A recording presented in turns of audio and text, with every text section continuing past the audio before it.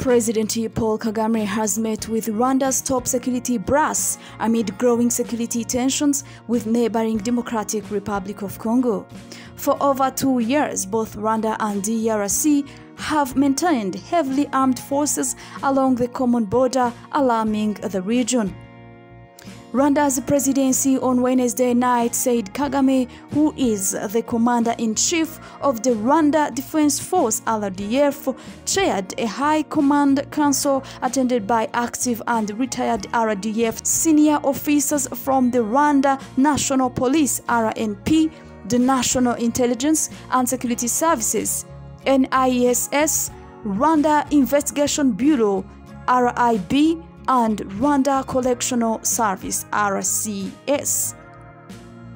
No further details were given by the presidency. However, Moses Asinguza, a regional security analyst, says the meeting was possibly aimed at jointly assessing the internal and external security threats faced by Rwanda.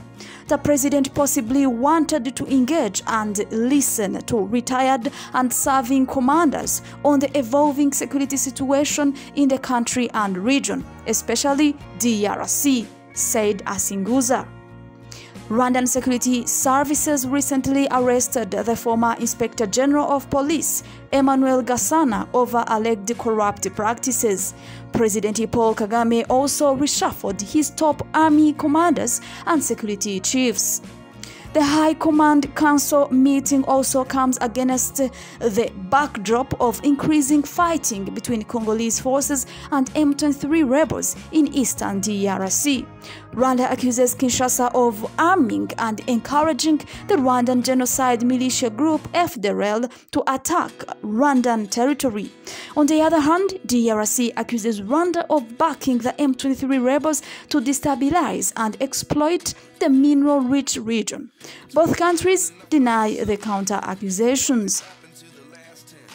The war in Congo has strained the two neighbors' bilateral relations to an extent that DRC President Felix Tshisekedi said he was considering building a wall along the 250-kilometer common border. It is understood Congo recently bought modern combat drones, trained and armed over 40,000 troops in preparation for war with Rwanda. The United States Secretary of State Antony Blinken recently called Kagame and Tshisekedi with the view of de-escalating the tensions between the two neighbors over the M23 rebellion.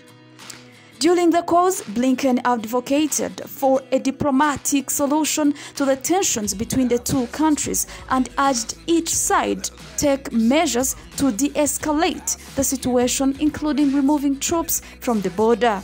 Blinken also expressed alarm at the volatile situation and worsening humanitarian crisis along the border between Rwanda and DRC. UNHCR protection monitors have reported that over 90,000 people across the Rutshuru and Masisi territories were forced to flee their homes during the first week of October. Displaced families urgently need food, clean water and shelter, but humanitarian access to affected populations is severely restricted due to ongoing conflicts.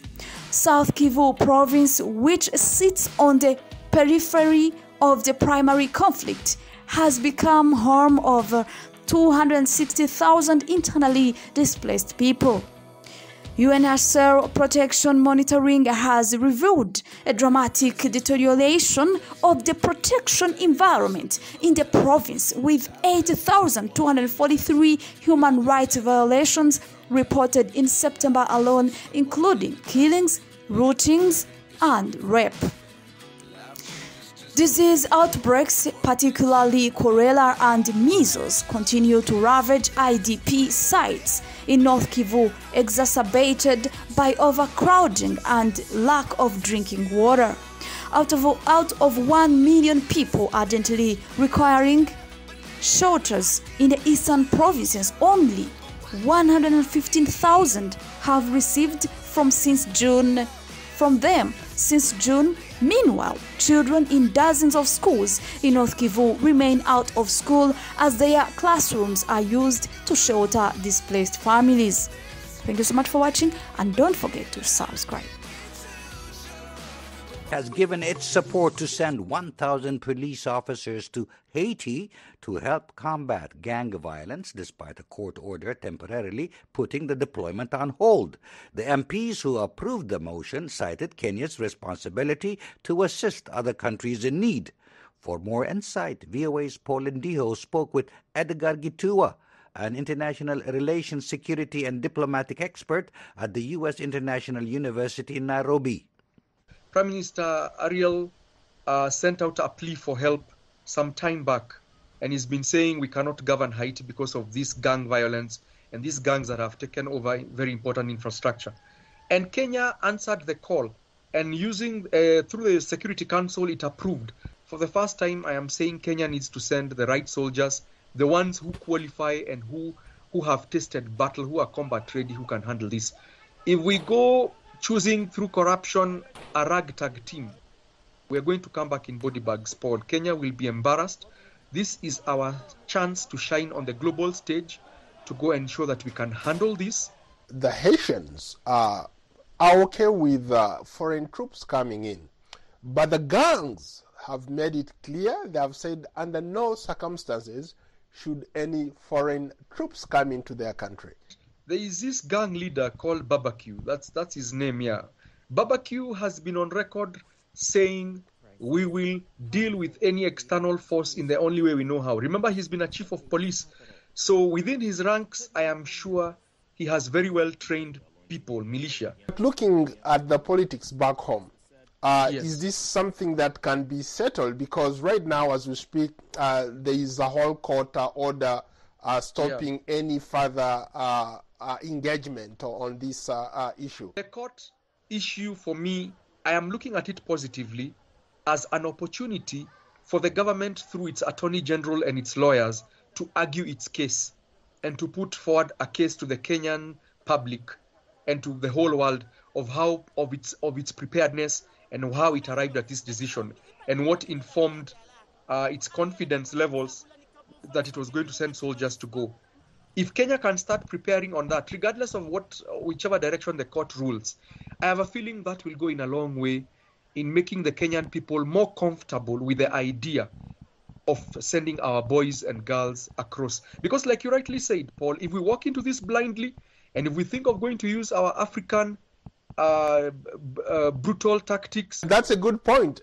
Kenyan police is notorious for brutalizing its own people on the streets. Are they going to do the same thing in Haiti? Now that Kenya has made a public commitment, our president has gone out on a limb and committed himself and said and agreed we are going to send our forces. It is too late to backtrack right now. What we now need to do as Kenya is make sure we send the right police force with the right training, with the right mindset. They need to be told this is not business as usual. We are carrying Africa on our shoulders. It's not just Kenya's problem. This is Africa and East Africa's problem. So we are let us be brand ambassadors for Africa. Let Kenya go and do the right thing, and then anywhere else, any other part outside Africa, if there is a problem, they can be like, let's get those African soldiers. They can make a difference for us. So it's a big opportunity for Kenya. It's a make or break moment for Kenya and Africa also. That was Dr. Edgar